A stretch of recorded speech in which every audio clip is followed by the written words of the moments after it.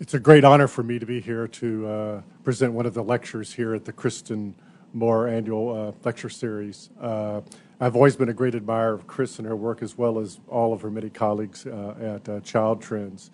The organization, as all of you know, serves just as an invaluable source of information on what's happening to children nationally, as well as in many jurisdictions. And in fact, I had the benefit of sitting on another board where Carol presented another set of studies on just how children are being impacted in the District of Columbia. And in fact, I started a series of studies at the Urban Institute called Kids Share, and the truth be told, I haven't said this publicly, but although it was obvious, the name itself was trying to play a little bit on the Child Trends. Child Trends, Kids Share, they'd actually draw a connection and view it as somewhat of a supplement to all the great data put out by Child Trends. As you know, this lecture also was created by Child Trends, not only in honor of Chris, but also to try to speak about issues related to children's well-being, encourage thoughtful public discussion of those issues. And I can think of no issue today that's more at the center of our debate, in fact, our presidential and congressional and state level election debates than what's going on with the budget. But as you know, the headlines that surround this type of debate are often very misleading. Certainly campaigns are not known for precise truth-telling. In fact, I'm reminded of some of the confusing and uninformative headlines from the past in other areas. For example, you might have heard the one, "Something went wrong in jet crash, experts say." Or, "Reagan wins on the budget, but more lies ahead." "Juvenile court tries shooting defendants." "Teacher strikes," here's a good one for Chicago, "teacher strikes idle kids." And then one of my favorite, "Two convicts escape noose, jury hung." So what I want to discuss today is the broad intersection of public policy towards children with the inevitable actions that are going to take place to deal with our current budget imbalances.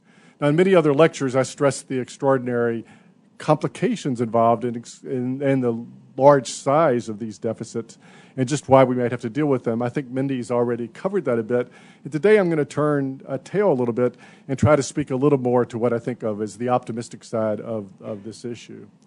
You see, America and Americans are at their core an optimistic and can-do people in society.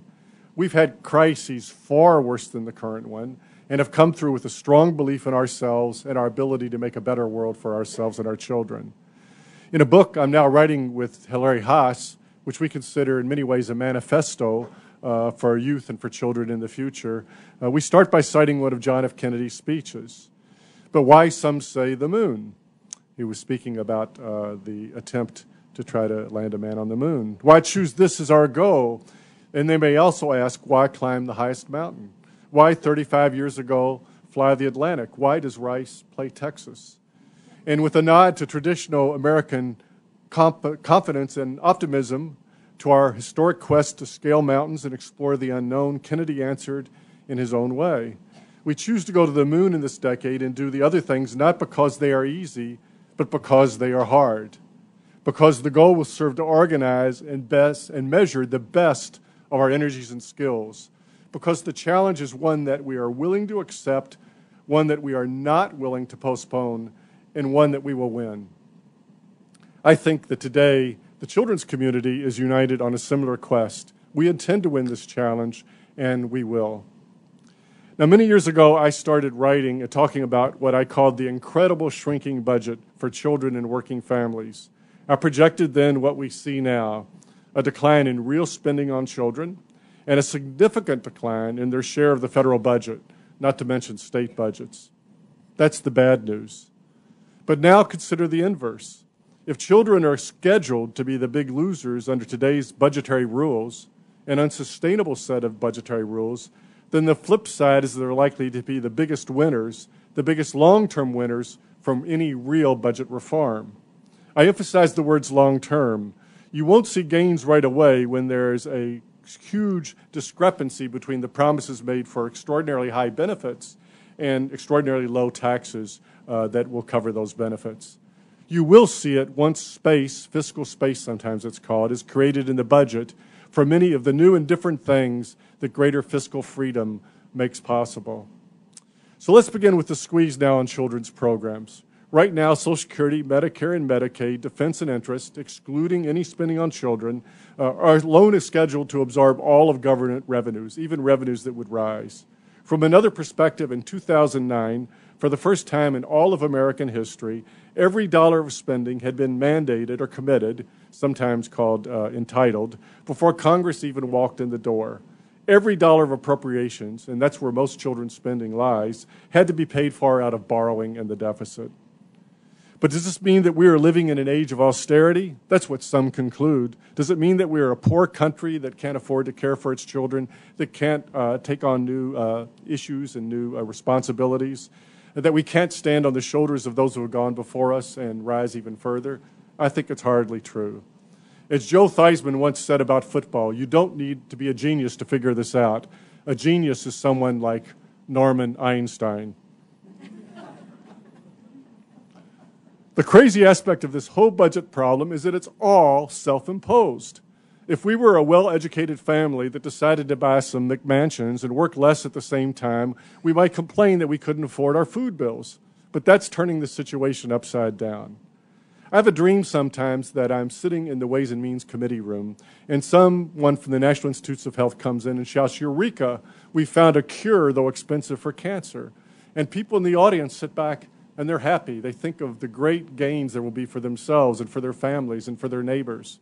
And then I look behind the dais and the podium, and I look at the members of Congress, and they're sweating and commiserating among themselves. And I ask myself, what's going on? And then I figure it out. People live longer, and there's more health expenses. Than the Medicare budget's even further out of balance. Social Security's further out of balance. They can't raise taxes to pay for it. The whole situation's going to be worse.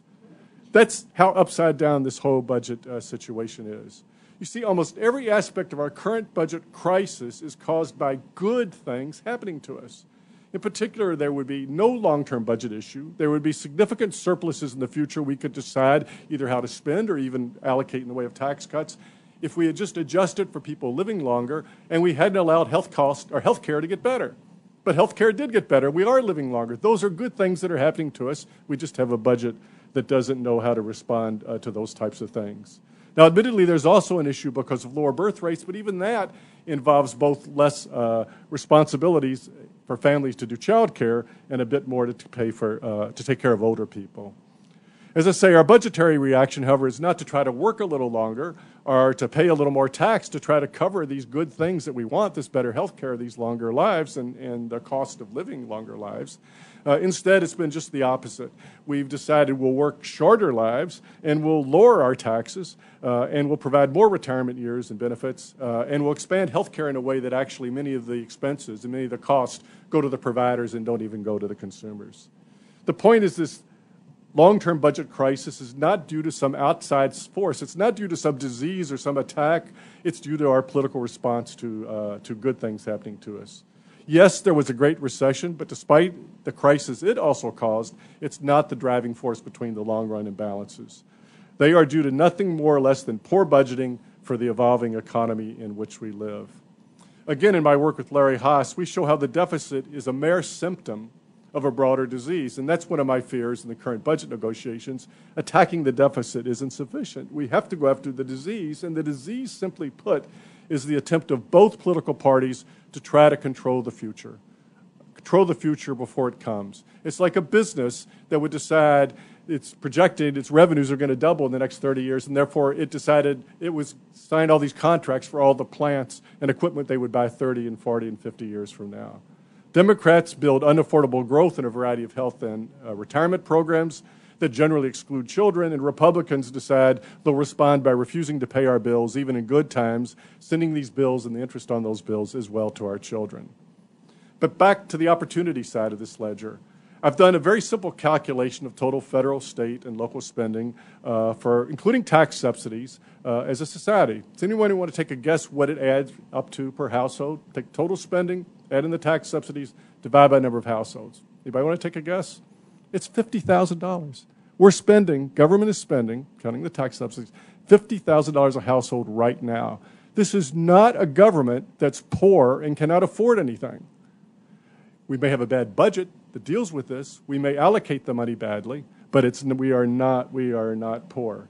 And moreover, that $50,000 is more than the average income of households in the 1960s. And if you want to look at the social welfare budget, which is about $30,000 a household, that's grown by about 3/4 since the time Ronald Reagan, in real terms, since the time Ronald Reagan's been elected president. What's the cause of all this? Well, it's economic growth. Project forward into the future. President Obama's last budget suggested that within 10 years, the federal government would be spending about $1 trillion more, $1 trillion more in real dollars than it's spending today. But of course, where does all the money go? Well, about $800 billion of it goes towards Social Security, Medicare, and Medicaid, excluding children. And another $400 billion, $300 or $400 billion, goes to interest on the debt. There's a chart in your package if you want to look at it. You'll see that we've already spent more than the $1 trillion on those programs. And so every other program essentially goes into decline or basically stabilizes and doesn't get any growth. In real terms, declines substantially in relative terms. And what drives these projections? Well, it's really nothing more. If you look closely at the Congressional Budget Office numbers that Mindy and others cite, it's nothing more than economic growth. The Congressional Budget Office projects in 10 years we'll be about 30% richer as a society. Revenues will grow not only by that 30%, but actually even under current law, even without rescinding the Bush tax cuts or other types of things, revenues will grow by 30 to 50%. So the numbers don't change that much whether Republicans or Democrats actually win. If Republicans win, it'll be less. If Democrats win, it'll be a little more. But there is more money because if we restore economic growth, we get the revenues that come with it. And there's room to do more for children if we just grab a hold of the budget and start controlling this growth instead of leaving decisions to the future rather than trying to fight this battle of ever more money for Social Security, Medicare, and Medicaid excluding children, and ever lower taxes to not pay for it. I even go further. You know, historically, if you look at the last century, our incomes grew 8-fold on average over a century. They typically have doubled in 30 or 40 years. What we need to be thinking about, if we're really into children's agenda, is how to move beyond these few years of deficit reduction and how we want to start capturing an ideal for where we want that growth to go. What type of society do we want for the future? There's plenty of room in there for children. And nothing, I believe, stands the chance of capturing the public's vision and its motivation for that future than figuring out how we can make better lives for our children and our grandchildren, how we can invest in them, their future, and their opportunities. Listen even closely to the candidates in almost every election. They all speak of the American ideal of opportunity, and nothing, again, better fits with that opportunity agenda than the right types of investment in kids. In this new budgetary world that eventually can and should come out of the current wrenching debates, I also see a substantial emphasis on measuring what works and making resource allocations on that basis. Now, performance measurement isn't new. We've heard it before. We've heard of planning, programming, and budgeting, of government performance review, of zero-based budgeting, and, of course, the base cost-benefit analysis. Performance measurement is really nothing more than a further takeoff on that. But I do think that in the 21st century, there will be far more emphasis on this for a variety of reasons. Implicitly or explicitly, Democrats as well as Republicans recognize that growth in government in the 21st century will be very different than the 20th. I do some simple calculations. In the 20th century, government as a share of the economy grew 6-fold. It grew, if you count state and local government, from about 5% of the economy to about 30%. It's not going to grow another 6-fold this century. It's not going to grow from 30% to 180%. We economists are not very good at projections, but I can make that one for you.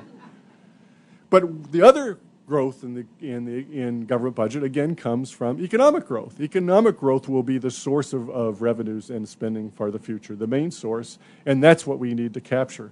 But without being able to simply add on new government programs, without worrying about whether government grows from 30 to 35% or 25%, the current great fight we have, that's a small potatoes compared to how we deal with this growth made possible by the economy as a whole. But in this new world, there's going to be much more emphasis on reallocating. It's not just going to be adding. Government's not going to grow from 30 to 50 or 180%. We've got to sort of reallocate that 30%. And in this new world, I think no group better exemplifies this new approach and is better able to take advantage of it than the children's community.